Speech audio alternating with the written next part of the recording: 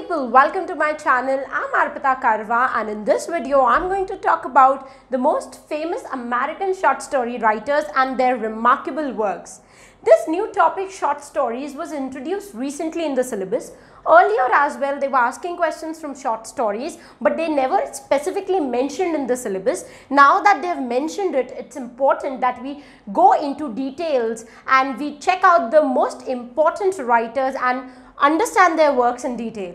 So for this purpose, I made a crash course series in which I would be talking about the most important short story writers, and I would also be looking at the most famous short stories which we can expect in the NET exam. If you want a full list of writers and their works, then you can go to my website arpitakarwa.com and check out the detailed list of writers and topics which are a part of the new syllabus. We have segregated it in 10 modules, and for each of the modules you will get the list of all the topics that you must study. Also, this video lecture series is going to continue for a few more days. So if you want to be notified about the upcoming videos on short stories and short story writers, then do subscribe to the channel.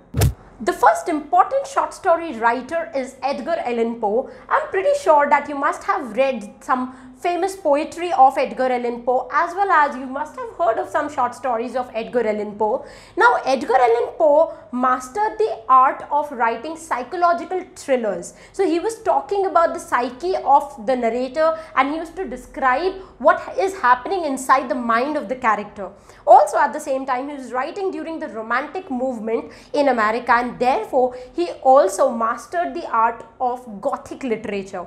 All his short stories, you'll find that there is some element of Gothic literature involved. If you look at the major works by Edgar Allan Poe, then the first important work is Telltale Heart. It is a beautiful short story in which he describes a narrator who murders a man, but that narrator tries to convince you throughout the short story that he is sane and he is justifying his act. But later, what surprises the reader is when the narrator is able to listen to the heartbeat of the dead man. This story, Telltale Heart, is most of the time paired with another fantastic work by Edgar Allan Poe, which is Black Cat. When I was in my graduation, we had Black Cat in our syllabus, and when I read this particular short story, I was so much fascinated. I was so amazed that I decided to read more works by Edgar Allan Poe.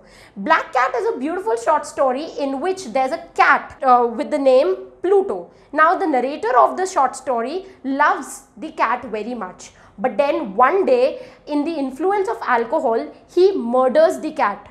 Later, he finds that he has trapped himself in a cycle of murder, and he murders his own wife. When he goes in the basement of his house to bury the wife, he finds that he is haunted constantly by the cat that he has murdered. So you can see how Gothic elements are coming up again and again in the works of Edgar Allan Poe. Apart from that, there's another superb story which is titled as Pit and the Pendulum. Murder of Row Mogers. All these works by Edgar Allan Poe are discussed in my online course. Apart from that, I would suggest you that please make a list of most important stories of Edgar Allan Poe and just go through quick summaries so that you know what the story is talking about. Second on the list of the most important short story writers in American literature is Charlotte Gilman Perkins. She is one of my favorite writers, and I love her short story Yellow Wallpaper. Yellow Wallpaper is a classic short story which comes under the feminist literature. Now, if you look at this work, you will find that the major theme is the postpartum depression. It's a form of depression which is commonly seen in new mothers. Females who've just become mothers, they find themselves in this postpartum depression.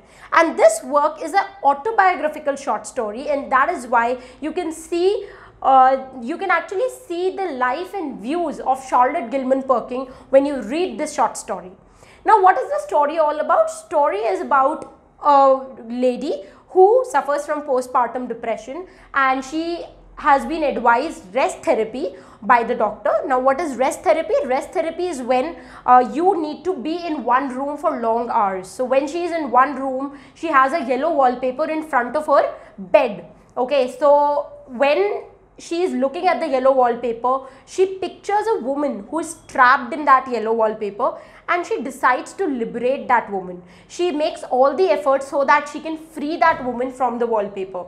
Okay, and at the end you will find that she says that I have torn the entire wallpaper and now I have set the woman free. This particular short story has been asked in NET exam several times. In December 2013, there was a question that which classic short story has the following ending lines. Okay, and the lines were, I have to creep over him again and again. So when you look at the closing lines, you will find that the story is yellow wallpaper. Apart from that, there was a tricky question which was again asked in 2014. The question was, who wrote the work Novel on Yellow Wallpaper? Now don't get confused. The options had both Charlotte Gilman Perkin and Stevie Smith, but the correct answer is Stevie Smith. Charlotte Gilman Perkin has written a short story, that is Yellow Wallpaper, whereas Novel on Yellow Wallpaper was written by Stevie Smith.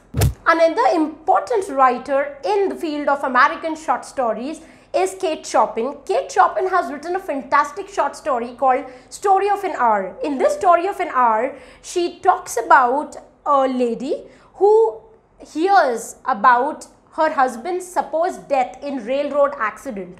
But rather than feeling terrible on her husband's death, she instead starts to feel liberated. So this work shows exactly how a female needs to get out of the male chauvinistic world and needs to develop an identity of her own, and this identity should be separated from the identity of her husband. Another important short story American writer is William Faulkner.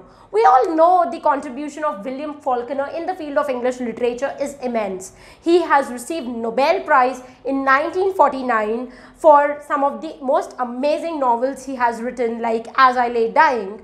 But we don't know this fact that this writer has written a collection of short stories which were published, and because of this short story collection he received National Book Award in 1957. And out of these short stories, the most famous one is Rose for Emily. This work, Rose for Emily, I have discussed in detail in my online course. I would just like to give you a glimpse about this story. Rose for Emily is a story about a girl who becomes one of the most interesting female characters in the history of English literature, and this girl's name is Emily Gearson.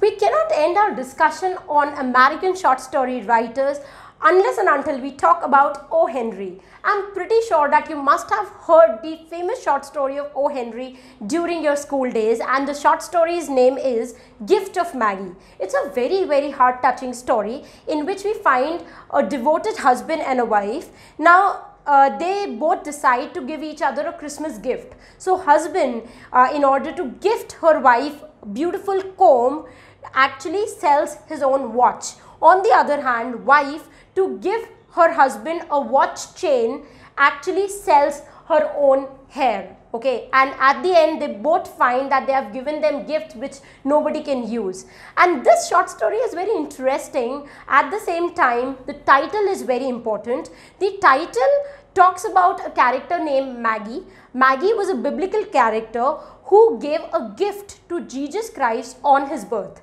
So the title comes from Bible, where there's an episode in which Maggie, who is a biblical wise man, gave a gift to Jesus Christ on the birth of Christ. So with that note, I would like to take leave from here. But before you go, don't forget to subscribe to the YouTube channel, because this crash course series is going to run even in the future. So if you want to get notified about our latest videos, do subscribe to the channel. Also like and share it with your friends. As far as the YouTube video series is concerned, we would be uploading a lot more videos on the important topics of UGC NET. If you have any other topic in mind which you would like me to make a video on, you can put that in the comment section below. I would like to tell you one more thing. We are running a very special Go Net quiz on all our social media platforms. So the link is given in the description box below. Do follow us on the social media platforms so that you get notified about our recent videos, about the recent UGC NET updates, and also you can find fun facts about me on the social media platform. So that's it for this video lecture. We'll meet soon in the next video lecture. Till the time we meet next, happy learning, keep loving literature, and stay tuned to arpitakarwa.com.